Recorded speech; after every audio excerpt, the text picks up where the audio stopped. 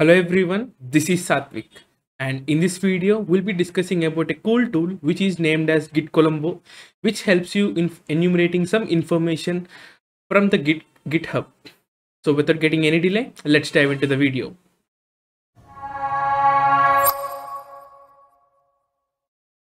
Guys, first of all, really thank you for all your support. So we surpassed 5,000 subscribers, and I would really like to thank each and everyone who made me to reach this milestone. And the next milestone will be 10,000, and we'll achieve that soon. And guys, if you want to connect to me personally, you can check out my Twitter and the LinkedIn. The links are in the description. And if you want to be part of my community, you can check out my Discord. The link is in the description below.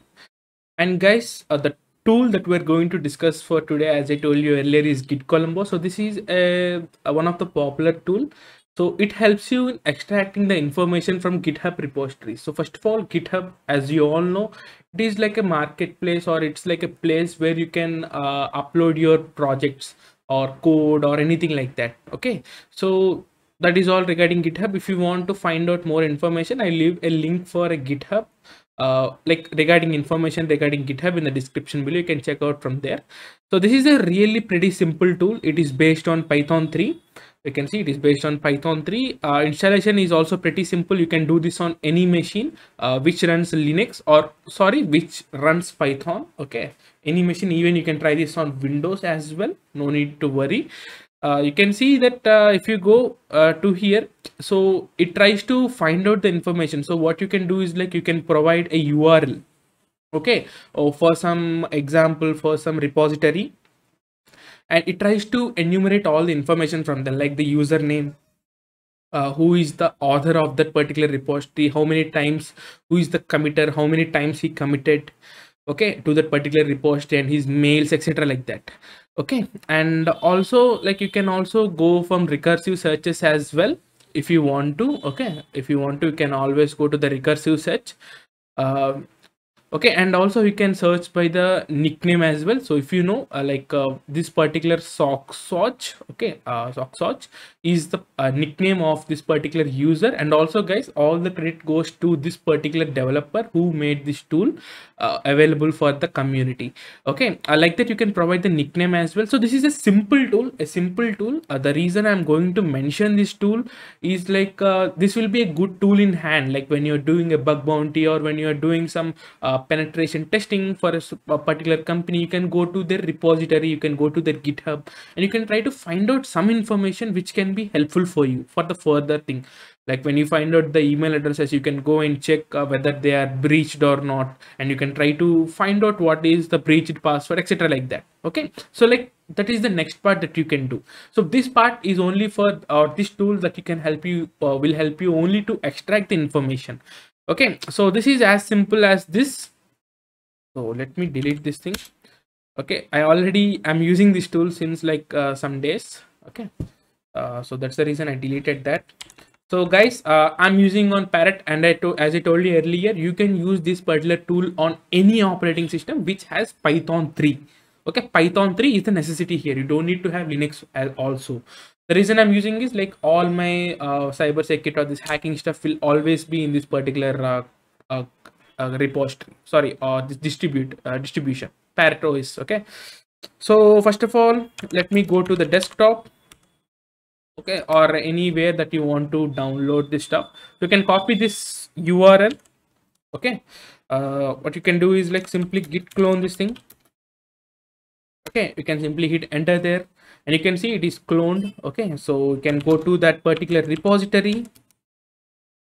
If you do an ls, you'll only find this particular gitcolombo.py. It is as I told you earlier, it is a Python 3 script. Okay, if you want to have Python 3 install, you can do a sudo apt install. Okay, Python, sorry for the spelling mistake, install Python 3 -pip. Okay, and you'll get your Python 3 and the pip3 installed as well. So as we done that earlier. So if you do a quick ls, you can find out the files. Okay, so in order to run this, it is as simple as this. So Python 3, okay, and gitcolombo.py and --help. This is the default option for every tool, -help. Like most of the time you can use this tool to find out whether this tool is properly installed or not. Like if you're not getting this kind of input, or if you're getting any error, you can try to debug them. Okay, so you can see it is having a limited number of options only. Okay, first of all we'll go with the URL, and let's try to find out some information. Okay,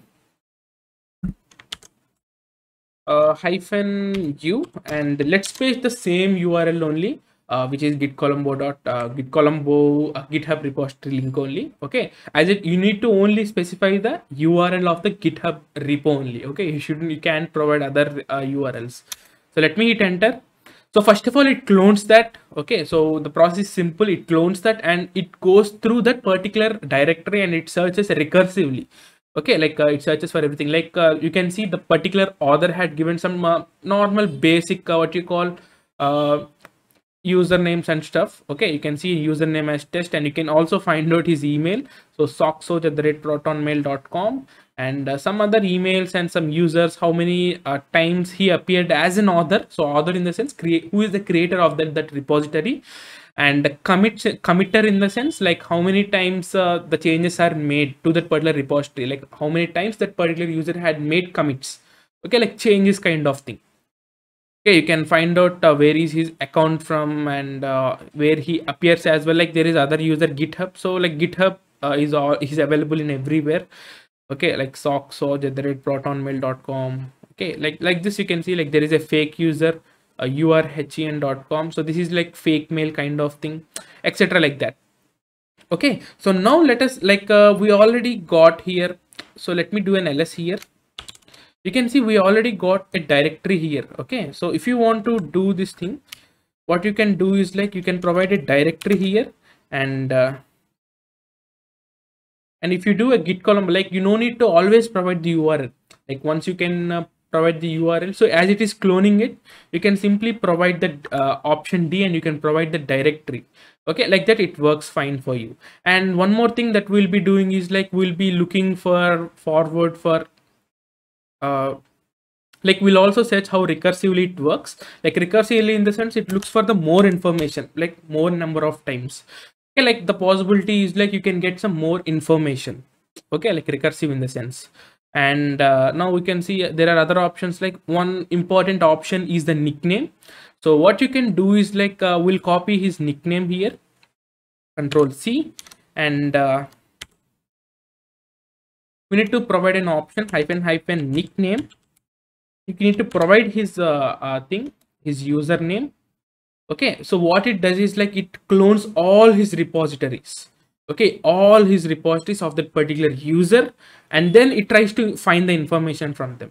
It is going to be a bit what you call intensive kind of thing, because if the user is having like more repositories, then it will get some more information, like it is cloning the stuff. So like, and also the information that you can get is awesome.